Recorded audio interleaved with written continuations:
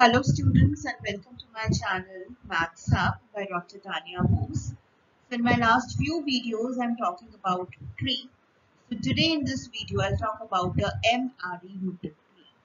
So let's see what is the definition of a m-ary tree. A rooted tree is called a m-ary tree if every internal vertex has no more than m children. So this is important that it should have at most m children. So any tree in which every internal vertex, if you remember in my last videos, I've talked about internal vertex. Internal vertex is that vertex which has children. So if every internal vertex has at most m children, then that rooted tree is called a m-ary tree. Now this tree will be called a full m-ary tree if every internal vertex has exactly m children. So it's a simple m-ary tree when it has at most m children. It is a full m-ary tree if exactly every internal vertex has exactly 2 m children. Right? Now, an m-ary tree with m equal to 2. That means if a tree has at most 2 children, then that tree is called a binary tree. Right? So now let us see these examples and let's see whether these rooted trees are full m-ary trees for some m positive integer n. So let's check for T1. If I check T1, let's check all the internal vertices. This vertex has 2 children. This vertex has exactly 2 children. This vertex has exactly 2 children. So can we say that it is a full binary tree? Right? Because every vertex has exactly 2 children. Either it will have 2 children or it will have 0. Right? So this is a full binary tree. That means m here is equal to 2. Now let's talk about T2, tree T2.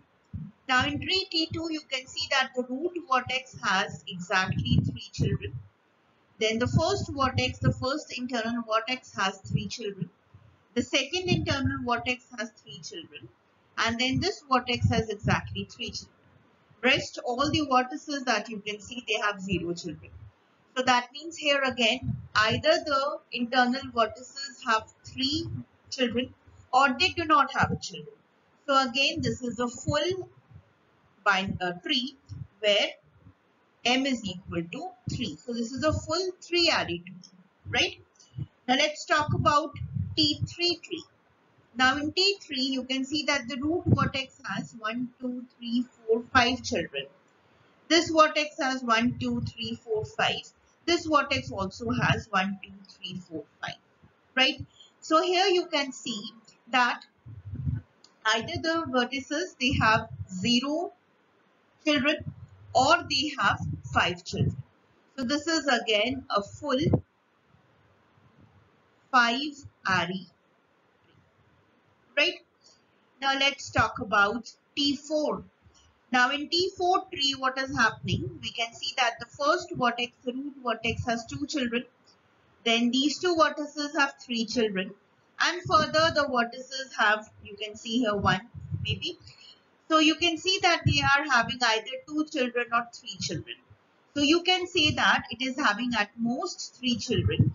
So this is a 3-ary tree. We cannot say that this is a full 3-ary tree because the nodes, internal nodes, they are having at most 3, right? So you need to take care that whenever a rooted tree is having at most m children, it will be called a m-ary tree. It will be called a full m-ary tree if it has exactly m children or 0 children, right? And the special case is a binary tree when your number m is equal to 2. That means it has at most 2 children, right? At most 2 children will cover up the theory that it either has no children or it has 1 child or it has 2 children, right? So this is the explanation to the last question that I've just explained you right now. So you can read it. This I've just explained you. And then let's move on to a binary tree.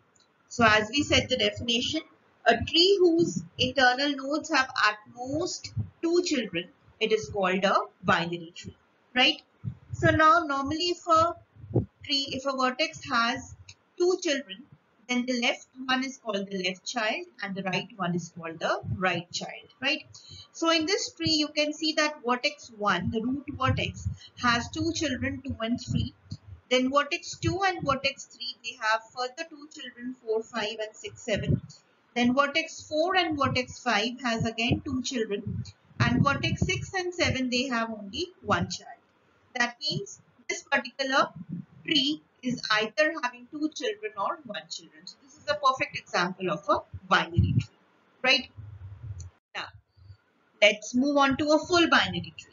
So what is a full binary tree? It's a binary tree in which each node has exactly 0 or 2 children, right? So in this example, you can see that this root vertex is having two children.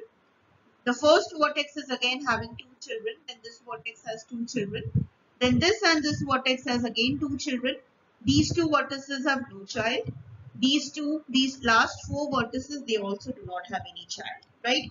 So either the number of children are 2 or it is 0, right?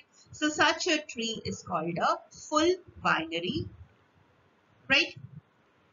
So I hope you understood the definitions of m-ary tree and full m-ary tree and the special cases when n is equal to 2.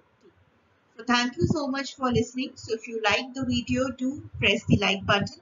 And those of you who have not subscribed my channel, do subscribe Maths Hub so that you get the latest updated videos. And for any doubts or anything you want to ask, you can write it in the comment section. I'll give the reply.